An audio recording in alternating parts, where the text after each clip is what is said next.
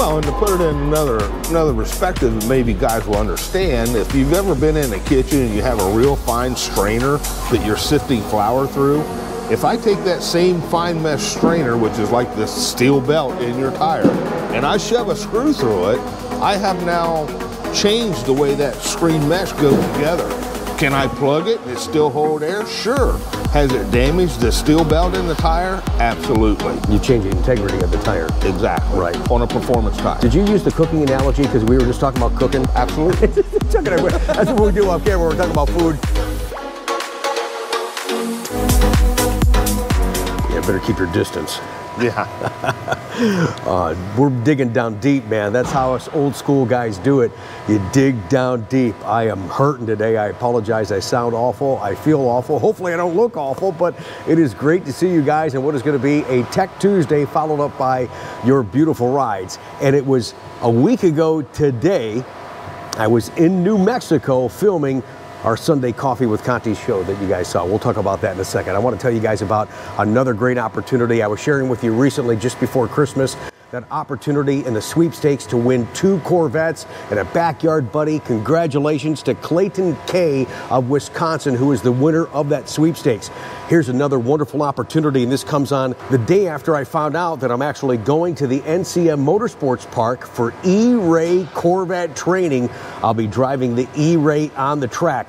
Here's the opportunity for you guys to win a brand new E-Ray Corvette. It's compliments of the International Motor Racing Research Center. They're preserving and sharing the history of motorsports and giving you an opportunity to win a 2024 E-Ray. Folks, this is the first time ever we've had this technology, hybrid technology in a Corvette, all-wheel drive Corvette, and you guys can win a brand new 2024 E-Ray. Because you support this channel, use the link in the comments, you're going to get 30% more entries. They draw this the beginning of April, so I'll remind you guys again, but my goodness, click that link in the comments, use RCC30 at checkout. You'll get 30% additional entries and an opportunity to win yourself a brand new 2024 E-Ray. And very soon we're going to talk more about E-Ray as production is about to ramp up for everybody in the retail world. But you have an opportunity by clicking that link in the comments to win a new E-Ray in April. Use code RCC30 at checkout. Good luck to you guys. What an opportunity. Wonderful to be a part of this. Thank you again for the support of the channel. So I'm sorry if I'm going to be sniffling just a little bit. Bear with me if you would. Yeah, I'm trying you're over there. I'm trying to keep some composure for you guys. Again, I just got to reflect on last week, what we filmed and what we shared on Sunday Coffee with Conti. I'm sorry I stole one of your cigars. I had to have a little memento from New Mexico. That was such a wonderful trip. I was in and out in less than 24 hours, and I'm still feeling the effects, as you can tell, from that trip. But it was all worth it, man. And Steve, our first customer that we met, I mean, what a wonderful Corvette guy going way back. He's on his 6th Corvette. Wow. That was pretty cool. Rob and his dad going way back. He's a Corvette guy. His whole family's part of it. His wife, just everybody at the restaurant, all excited for him. So again, if you missed that show, that was what I talk about, that Corvette cheer, how we start the new year. Check out that link. Please check it out in description. I know people are busy. They're trying to get their things going in their lives, but at some point you want to, it's easy to focus on drama and all the craziness. We try to keep it as fun, as real as we can, and I think that video on Sunday is going to be one of the top 5, if not the best, for 2024. And we're just getting started. So thank you again to Steve and Rob and everybody that just made incredible comments on that video. Yep. Now, speaking of last week, some comments were made. You told me not to talk about this, and I'm sorry. I just want to mention it real quick. I just want to clear the air just a little bit, and what our intentions are for Tech Tuesday is to share good information, factual information, but he's using a lot of his, heart and gut and soul from experience, and I'm trying to do the same thing with you guys, talking about plugging the tire. There's a lot of mixed comments on that. And I know you people were trying to recite the manual, and Michelin said this, and this tire manual you could do. You can plug your tire if you want to. And I know we didn't acknowledge it last week. Yes, I know Corvettes have run flat tires, but people forget that's only rated at driving up to 55 miles an hour. Exactly. When's the last time you've been on the damn freeway driving 55? Not very often. No, exactly. And like Chuck said last week, when you do spirited driving, do you want to gamble with that plug letting loose and putting yourself in a bad situation or others in harm's way? So we were kind of going off the beaten path, if you will, and just giving you some good, honest to goodness feeling from us and advising you, because our company as a whole won't plug a performance tire. So we kind of feel the same sentiments, and just we're saying, hey guys, really think about, look at big picture, okay? So I'm not trying to recite manuals to you guys, just trying to think real world. At the end of the day, I think the cost of a few $100s is probably worth it. And somebody made a comment too, they had tire warranties that are accessible when you buy your car. Those are great packages. In fact, I was at dinner with Rob last Tuesday night after we filmed the episode, and he says, hey, you know what, I got a nail in my tire. He goes, and it's not losing air, what do you think I should do? And I said, hey, you watch Tech Tuesday. He goes, okay, I'll just replace the tire. Why gamble? That's all we were trying to say. So some people took that wrong, that we were gearing you in the wrong direction. Sometimes we will just use our opinion.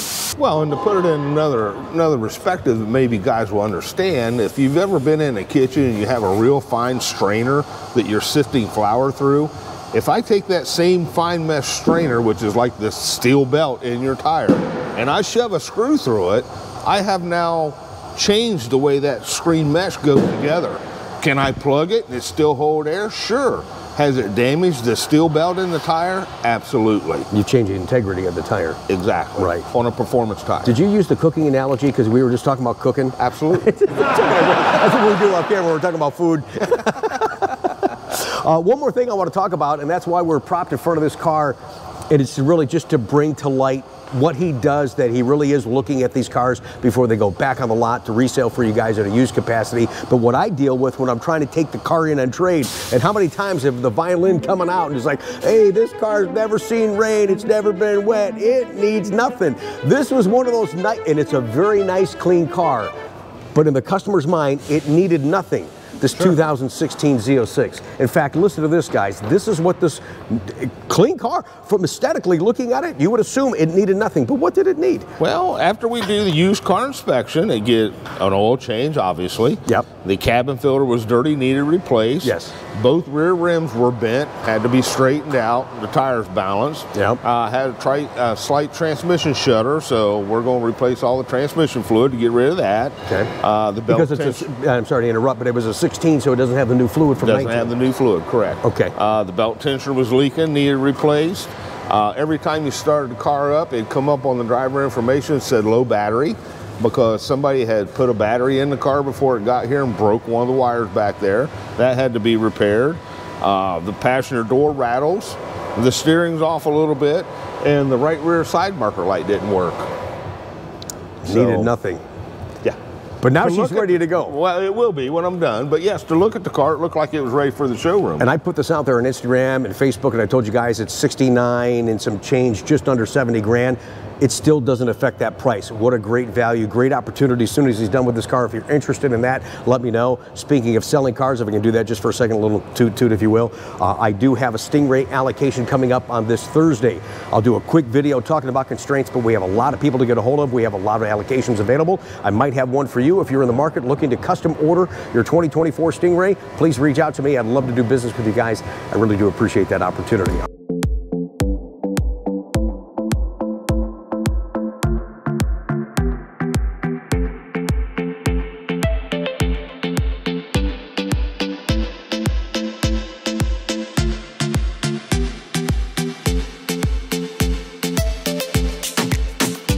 Got some more questions and hopefully some good answers that don't cause any controversy for Tech Tuesday. Thanks for joining us.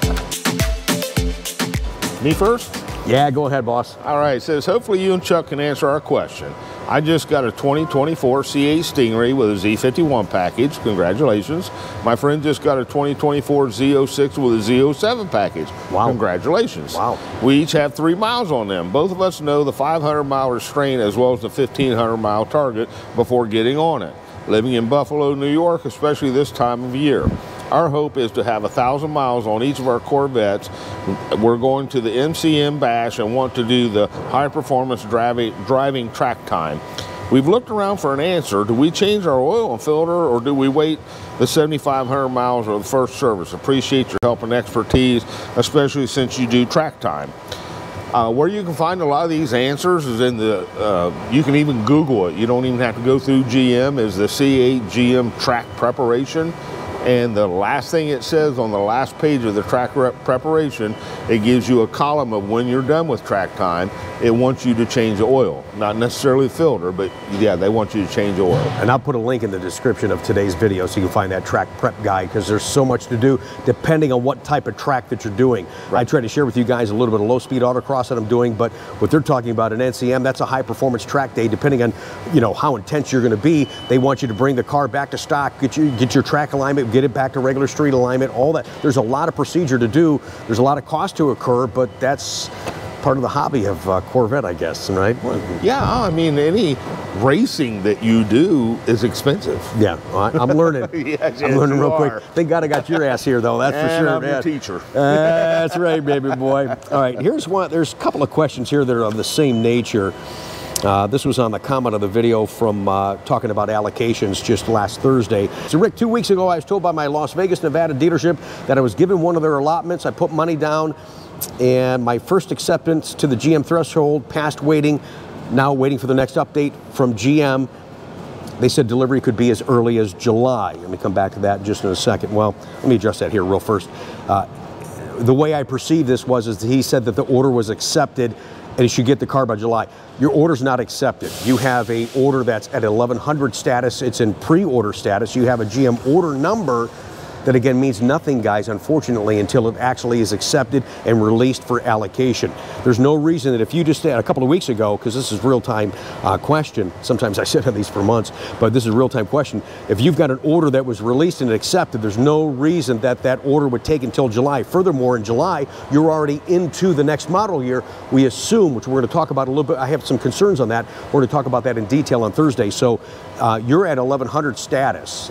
You should be getting updates from General Motors, updates from your dealership on status as far as the car and the progression of the order. Right now, I don't think your order is anywhere. You might want to verify that. Same thing real quick, if I can just segue into this. He says, Rick, I saw your January allocations video. Do the dealers know if they have allocations for the cycle coming up on the 25th? Yes, I did that video on the 18th. We knew our quantities only. We didn't know the constraint items as far as Z51, non-Z51, gloss black wheels, carbon fiber dash, all that kind of stuff. Again, we'll dissect that for you guys this coming Thursday. It is brain damage, but it is our world that we have to deal in order getting you past that 1100 status we were just referring to this previous guy, getting you to accepted status. So he says his dealer didn't know anything about it and he's heard nothing. He's supposed to be first on their list. He goes, I want to make sure that I'm not being bumped back. Well, the allocations were given out on the 18th. This is from Todd. Todd, thanks for watching the channel.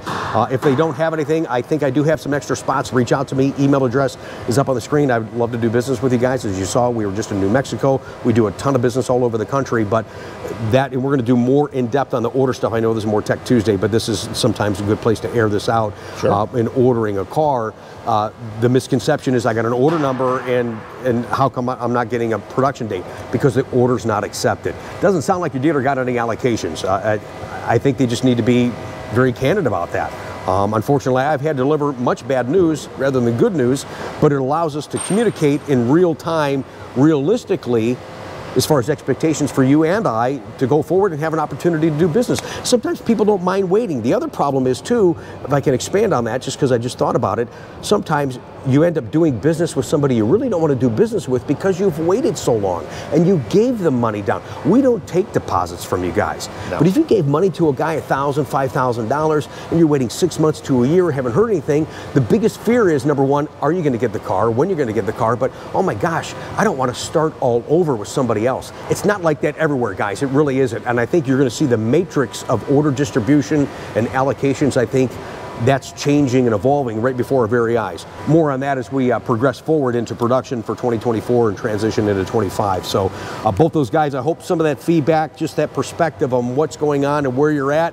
I think you have some questions that you need to ask your local dealership, and if I can help further, please let me know. All right, this one comes from Eugene. Says, hello Rick and Chuck, greatly appreciate your informative and entertaining videos, which must take a lot of time on and off the clock to put together. Being an informed owner definitely helps enjoy the car even more.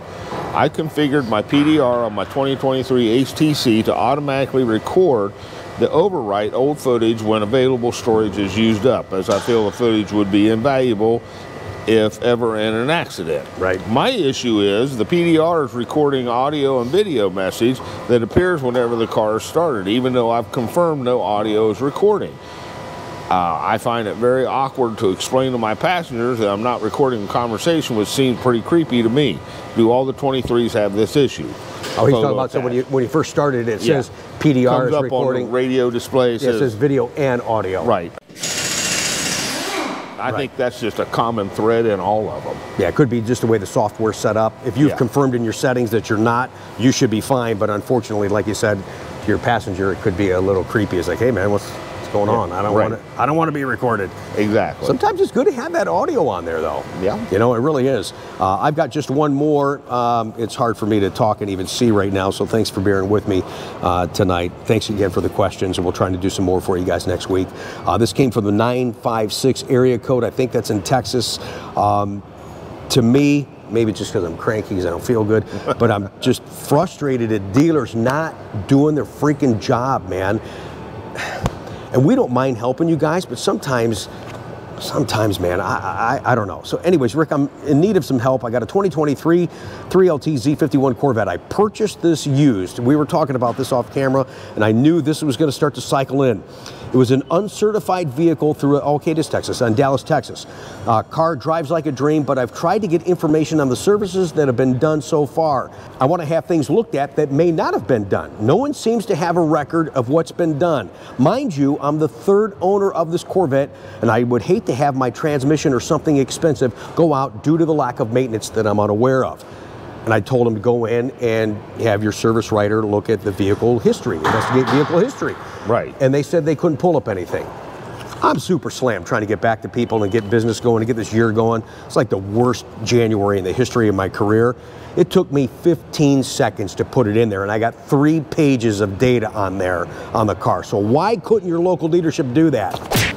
Man, oh man, I'm sorry for that, man. And I understand your frustration, but it's just ridiculous that we have to go through that. Did he buy it used from his local dealer? Yes. Oh, well then they should, yeah. I thought maybe he took it somewhere where he didn't buy it. No. We get a lot of that. And you didn't buy it here, take it back where you bought it. No, and that's stupid, because service is service, sales is sales. Exactly. Service gets paid to fix the car. Who gives a damn? It's probably 40, 50% of what you work on is stuff that wasn't bought here. Exactly. And you still get paid to work on it, right? I do. Okay, case in point. Anyways, he looked at a Carfax report, so I guess if it's an agency that does work on the car and reports to Carfax, you'll have a record of that. Right. I didn't see any record in here. I was finding stuff that they replaced the brake master cylinder, reprogramming the engine control module, a ride control switch was replaced. I mean, I found all this stuff, but didn't find anything on the maintenance. So if it's done at a Chevy dealership, that would show here, correct? Well, yeah. Does it show his first service? It does not show the first service ever being done. Yeah, but like you said before, customer pay stuff may not show in the GM report. The first service GM pays for. Right. So the GM, that's what I'm saying. That didn't show here. So I don't think it's ever been done. So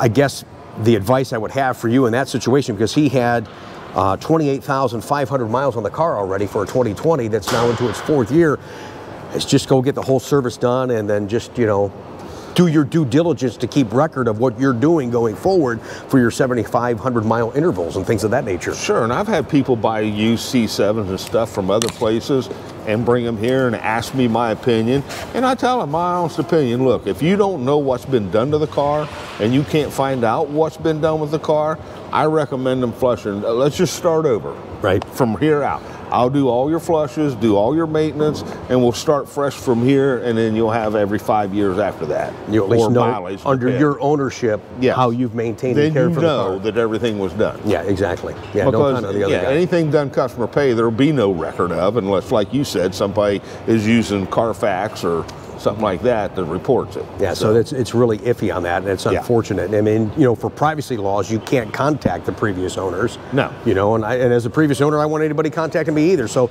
there's really no way. You do have to become reliant, I guess, on the communication with the dealership, and unfortunately, he's not getting any. So sure. Hopefully, that gives you a little insight, and at least you said that you're enjoying the car's driving well. So continue to do so. But like Chuck and I just said, start over at zero. Just get everything done and keep going forward, but keep records of it. In the back of the owner's manual, there is some blank pages that you can start marking down your service intervals and dates and mileage and that kind of stuff too. Don't forget, every 7,500 miles, you want to rotate the tires, you know, side to side, front, side to side, and the back as well, and that'll help you as well. Yep. All right, this one comes from Anthony. Says, not driving my C8 as much since January, a couple days a week, but with the snow, car's in the garage on the charger. Does it harm the car if I take the charger off one day and then put the charger back on another day and do this a couple of times as I'm able to drive it? If you're using the GM plug-in charger, or really any charger, no, it don't hurt it. Okay. Charge it and, yeah. Fantastic. Get it out and drive it. Yeah. When you can. I know, here it is. January is going to be 60 degrees, I think, by the end of the week. Yeah. Yeah, winter's over. If you're putting the clamp chargers on, make sure it's always red on first, black on last, black off first, red off last. Yeah, good. I'm glad you made that point. Yeah. All right. This one comes from Dale. It says, I have a 23 C8 coupe. Love the car and your videos. My question pertains to starting the car after it's been in storage for a while. This was a weird question. Yeah. I can't find this in the manual, but if you press the brake pedal and push the accelerator to the floor and then push the start button, the car will turn over without starting. As soon as you let up on the accelerator, the car will start. This seems like a good thing to do for about 5 seconds or so before starting to get the oil in the engine.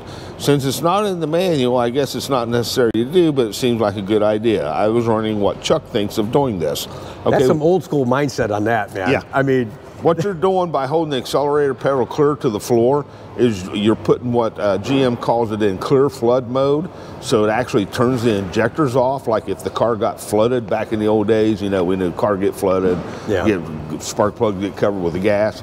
So by holding the accelerator pedal clear down to the floor, the ECM cuts off the injector so no fuel is flowing, and they call it clear flood mode. That's why the car won't start. As soon as you let off the accelerator, it fires. Is he accomplishing what he's trying to do by doing that? Well, I mean, he's cranking the motor without it starting to hopefully get the oil pressure, get oil pumping through the motors and circulating. I mean, so yeah, he could be accomplishing what he's trying to do. Does it hurt anything? Absolutely not. I don't think you need to do that, not with the technology of this new dry sump system. I mean, it's... And the only thing I will say to that, for you guys that are changing your own oil in these cars, make sure you're using an AC Delco oil filter, because they have a check valve in it to keep some of the oil up in the motor instead of letting it all flow back into the pan and into the dry sump tank. That's why GM recommends AC Delco oil filters. They do have a purpose other than GM just trying to sell oil filters. So, see, another good point. Yeah. I love it. Thanks, buddy. I appreciate that. Thanks again for watching and listening, guys. Really appreciate the support. A quick one, very direct on constraints and ordering for 2024 coming up Thursday. As soon as I feel a little bit better, I want to talk about a video of future Corvette stuff and stuff that I want to know if you guys would buy it. That will prompt a lot of engagement and a lot of comments, and I'm looking forward to reading it. Right now, I'm looking forward to you guys enjoying your cars that you sent in. Chuck, what are these? Your beautiful rides. They are awesome this week. Thanks again, guys.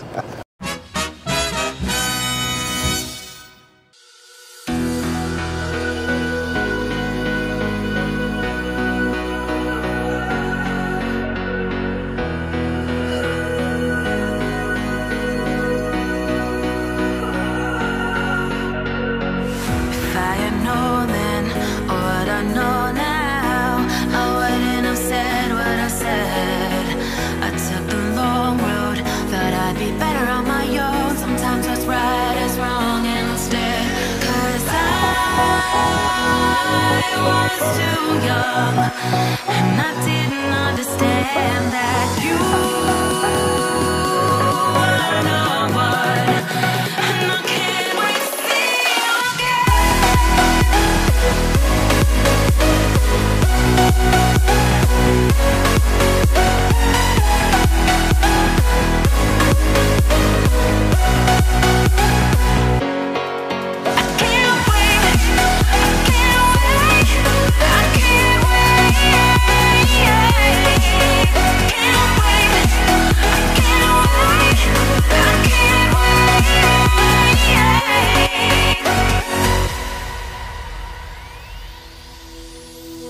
hindsight is fleeting, when your heart's bleeding, and all you can see is red, till you discover it is within each other to forgive and make amends. If I had known then, or what I know now, I wouldn't have said what I said. I took the long road, thought I'd be better on my own. Sometimes what's right is wrong instead, 'cause I